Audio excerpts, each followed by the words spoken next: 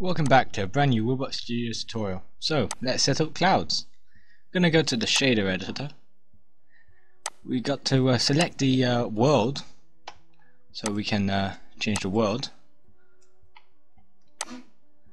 Click Control A to bring up the search bar. Click the search bar, find sky texture. Once you got this, just plug it into the background. Go to the render preview to see, and change the drop down to the one that I clicked on there.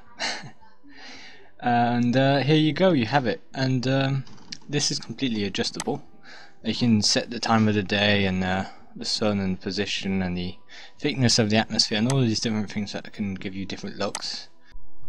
So we go to the render tab, go to the world tab and select clouds in the Armory 3D atmosphere preview. Now you can change all of these functions to your liking, but you don't have to as long as you enable clouds in the Armory 3D tab.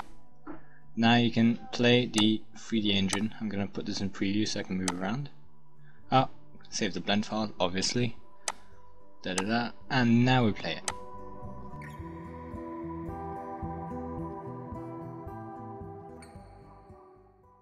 And as you can see, it appears to be working fine. You have the atmosphere and the thickness that changes. The frame rate's a bit low on my computer, but it should be okay on yours. And as you can see, when I move around, it's good. So thank you very much for watching. Please subscribe, and if you want more tutorials like this, probably more advanced tutorials, then check out my channel. I also have a blog in the description below.